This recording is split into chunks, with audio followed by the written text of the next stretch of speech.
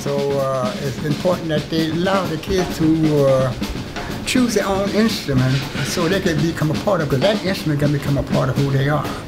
And everything they accomplish in life, meeting people and talking to people and playing music, it helps them to build the character they are. So when they get to playing, improvising now, not just playing the notes on the paper. You're playing notes on paper, that's what you got to play. But if you're improvising, they are begin to create.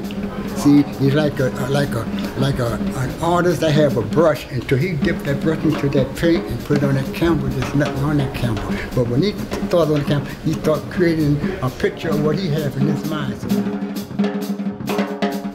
music is the closest thing to God. When he gives you a special gift like that, you touch emotions.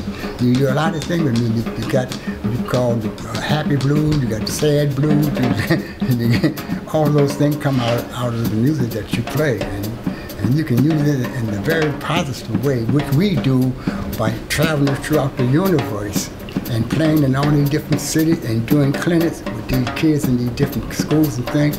You keep on building up what is an American form of music.